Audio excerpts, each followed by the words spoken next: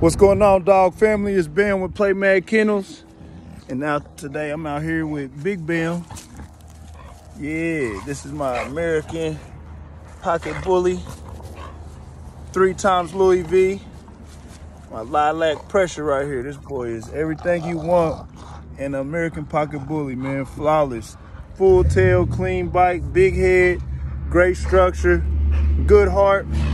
I just went to the store and I actually just bought this right here, this combo, just to keep my little dude busy outside. So he's already taken to it. He's a very active dog, but you know, when your dog is on a raw diet, you got to keep them active, keep them working, keep them muscles going, keep that heart pumping.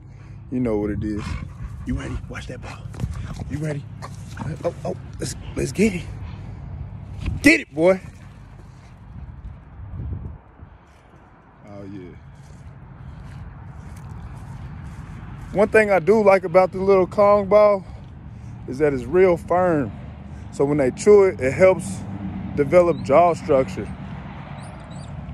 One thing a lot of dogs lack. With him being on a raw meat diet, he doesn't eat kibble at all. Strictly raw meat only. And being able to be active with him with toys that are more firm that he can chew on, it'll help strengthen his jawline to give him more of that pocket bully pop. You know what I'm saying? Little dude is amazing though. He is currently open for stud. His stud fee is $1,500 with a $300 lock-in. His pedigree, he's 3 times Louis V line. His pop's name was Shaka. His mother name was Lady. And he is an Oro and 2 short grandson. That's a good boy. That's a good boy. Go get it. Oh, yeah. It's a good boy right there. Plamadd Kenn3ls, ladies and gentlemen. Make sure you follow us on Instagram at Plamadd_Kenn3ls. Kenn3ls is spelled with a number 3 at the end instead of an E.